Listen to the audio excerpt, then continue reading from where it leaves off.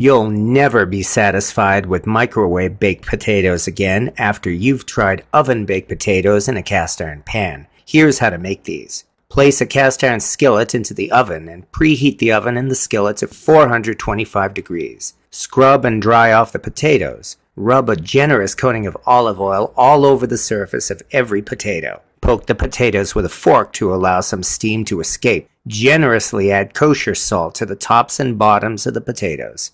Now we place the potatoes into the ripping hot cast iron skillet and bake it at 425 degrees for at least 45 minutes.